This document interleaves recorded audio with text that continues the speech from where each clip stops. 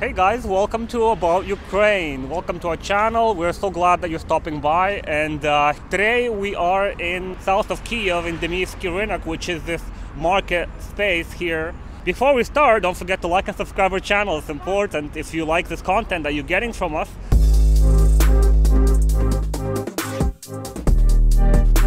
And today I have a very important guest with me, a very important guest by the name of Jeff. Hi. I haven't been in Ukraine for a long time, right? No, I came here at the beginning of September, and I've been getting indoctrinated quickly, I think, to the culture. Yeah, so let's go take a walk, and I don't know, I'm really interested to hear what are the things that really shocked you about Ukraine. I mean, pleasantly or unpleasantly perhaps. Yeah. And you're thinking of staying here long term, right? Yeah, I think. I don't have any intention right now of leaving on any kind of timeline or staying here. Yeah. Generally, you know, I'm here on a 3-month temporary resident permit, and I see me staying here at least that long, if not longer. Mm-hmm. I'm learning to really appreciate, I think, the people and the culture here. There's a lot of things to get used to that are different than they were back in the States, but I think you know, it's not impossible to overcome these little distractions, you might want to call them. Yeah.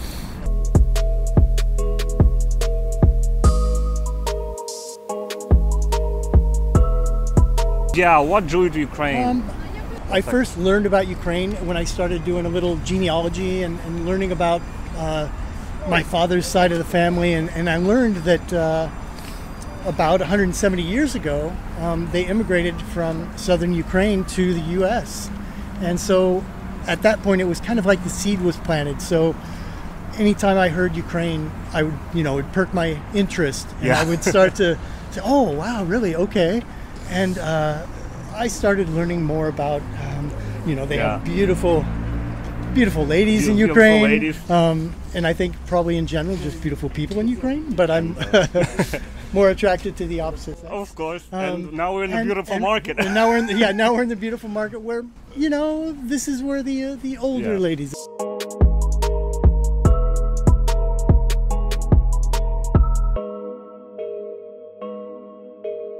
How many markets have you been to in the U.S.? Like, I mean, in terms of, like, you go to your neighborhood? Yeah. Nothing like this. You know, everything, you know, the meat that I purchased in the States is always on styrofoam and wrapped in cellophane. Unique coming to Ukraine and being able to go through these markets and find anything. Yeah. Do you feel like, I always feel a little apprehensive when it comes to buying something here, because there's you get no receipt. You don't know the prices. Right. Can I return it if it doesn't fit? They can charge you foreigner prices. You know, aren't you worried about that? I have been, and I think there have been times that maybe when I've been out alone, even in say a kiosk in the mall, I feel like maybe I was possibly overcharged for something. But you know, I think I look at it more as it's my responsibility to learn the language and learn some of those things so that I will be able to. So how's the language learning going? Not so good. I probably know about 5 words. Yeah. And probably 3 of those I can't say on video. That's what I call sandpaper, toilet paper.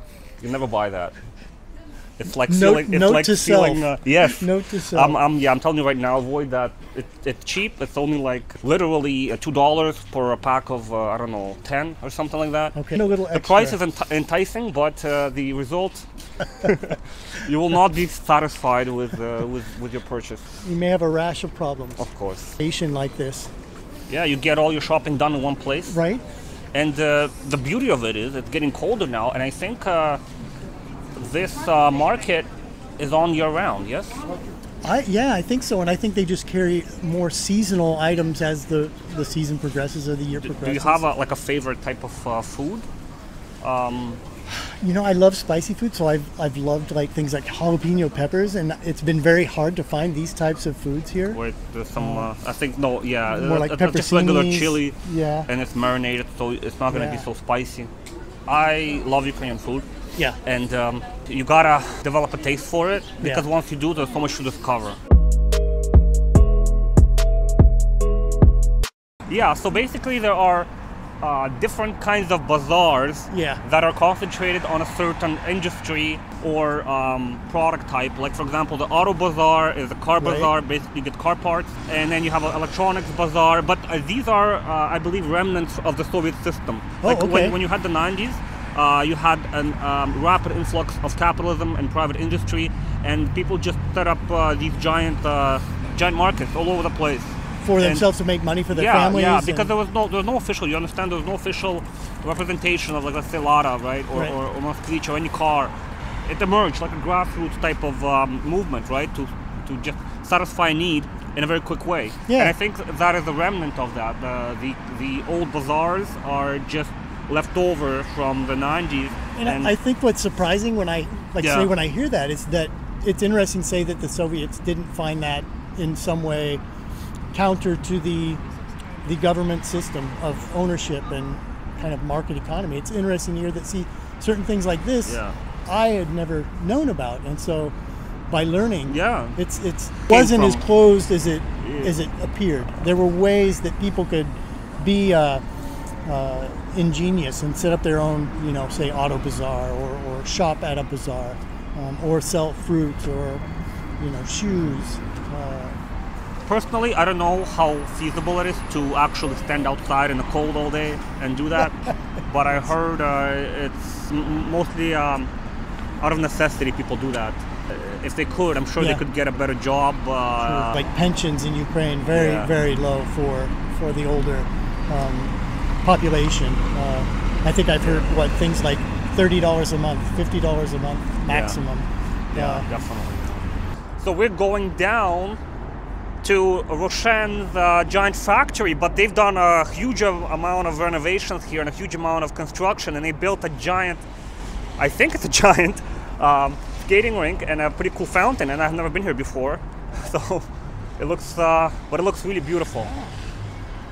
I mean, you know what? It looks better, more beautiful than it does in downtown Kyiv, because downtown Kyiv has quite a lot of fountains. Right. But this looks really nice. It's so open here and not crowded. There's no ladas on the side of the walkway here.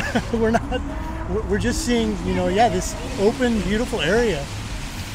Little jazzy music playing, kids playing in the fountains, there's a scooter, places to sit. It's definitely very, I would say, reminds me of home, this kind of an atmosphere. So, Jeff, I want to ask you a question, a big one. And that is, in your opinion, why do you think more Americans can't make the jump? Because everybody talks about Ukraine. You have everyone from men seeking to find their second half, and you know what? That is a big part of men out there. That's how it is. Yeah. But you have other people that are unhappy with the Western life. Yeah. They want an adventure. They want more freedom. They are considering, other areas that will offer something that the West doesn't offer them, or they feel, I don't know, they feel not at home, let's say, at home. Right. And they want to explore something else. Yeah. And why don't they make the jump? Yeah, and I think a lot of those things could apply to me as far as like when I wanted to come here, researching on YouTube, that's definitely been a huge help, because you can get a wealth of opinions and a wealth of different feedback on your inquiries, and you can kind of weigh what works for you and what doesn't. But I think like a lot of reasons why people don't come is that you've really got to make that big step. You've got to decide, like, okay, I want to not necessarily give up citizenship for my country, but give up residency. Like, give up your house, give up your car, give up your material belongings, and be willing to kind of live a little more minimalist. Come here to Ukraine, bring your money, and it goes a lot further. But I think being able to let go of those roots and those fears of what the unknown is. And I think that's probably what our job is, right? Is to kind of educate people that it's very possible, and it's not a huge obstacle. You'll find bigger obstacles in Ukraine or even in the West than you will trying to immigrate here. Immigration here is relatively easy. It's things like getting driver's licenses or other things like that are getting I find that getting your propiska is a foreign aspect to many people, because like, what is a propiska? It's like an actual, a slew of documents that tie you to a property, Okay. even if you don't like live there. And in So this word is the Ukrainian word for like setting your residence, your registered yes. residence in Ukraine. Yes. I wanted to get a health insurance Yeah. in a different state, Province. for example, province Yeah. or state. Yeah. I showed them that I was getting three bills to my name Yeah. on that, to that address, And like that a lease document. That was sufficient. Yeah. But here, that wouldn't be the case. I It's a think lot, they would yeah. want more paperwork. I found more obstacles. Yeah, because Yeah. a lot of the owners didn't want to. What I hear is that they don't want to attach like a foreigner or somebody that's doesn't have interest in the property. They don't want to attach another name to their property, and so you do find there's a lot of pushback. I know I'm not registered at the address that I'm actually physically at because it's by a landlord. And But this is like maybe number 20 on the list of things that foreigners yes, have to worry about when coming right, here. Right, But it was the one of number the one thing. The number one thing really is the mindset, right? You have to adopt the mindset of at least mentally leaving. You don't have to physically leave. You know, get rid of your property. I'm sure you can. Yeah. You can still keep track my of your property's bills. coming over and stuff. I'm shipping my property over. Okay. But I think, like you say, I think in that terms of real mindset, estate, though. letting go, in terms Real of real estate, estate, letting go cars. of cars, real estate, because I think just the obstacles of bringing those to Ukraine, I know there's been many videos on this, that it is really difficult. And I think it's a lot easier to come here and buy a car here. Buy a car, It lets buy you see also the environment that the car is going to be in, right? You probably don't want to bring your Mazda Miata Cabriolet to Ukraine because the winters are very long, very wet, very cold, and to have a convertible in Ukraine, it just wouldn't be a feasible thing to do. Not really, but I don't know. I'm a fan of convertibles. I think as a second car, it wouldn't be so There you bad. go. Yeah, You have to be careful of all the dust and all the roads, And the roads, the low clearance. It might be difficult, but I think the mindset, giving away the mindset of anything you're tied to back home that is holding you up from coming here. for sure. So Jeff, Thanks. we are at this, I don't know, beautiful rink with no ice on it, but it looks like it could be a nice little skate park or something. There is a nice skate park in Videnha. They have a new skate park that's very interesting. But this would be great in the winter. Beautiful place to come and ice skate. Definitely, I think. I'll come down here for sure. This it's cool. Even though I don't know how to skate too well, but Wait! You're from Canada. I never got into this whole hockey thing. I really never did. That's the problem. Yeah. I just never really liked skating.